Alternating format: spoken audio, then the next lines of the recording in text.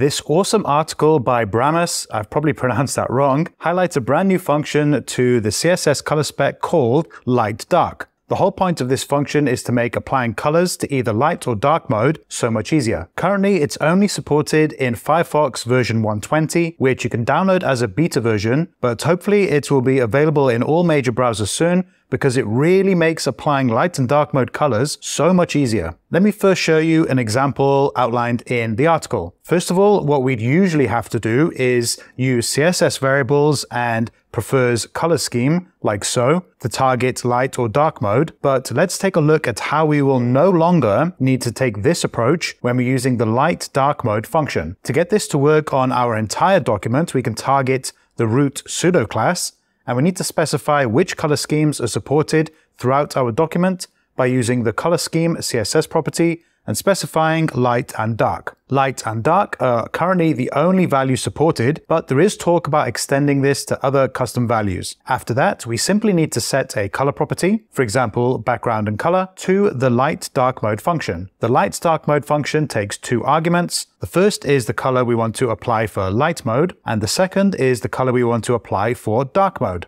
Let's test this out then. If I go into my system settings and change between light and dark mode, we can see that the page colors change based on the values we pass to the light dark mode function. The limitations with this are that this only works with color properties and color values, so we can't use this to set padding, for example. And of course, this is a limitation that we'd expect. Anyway, I'll leave a link to the article below if you want to read more about it, and let me know in the comments if this function is something you'd actually use in your projects.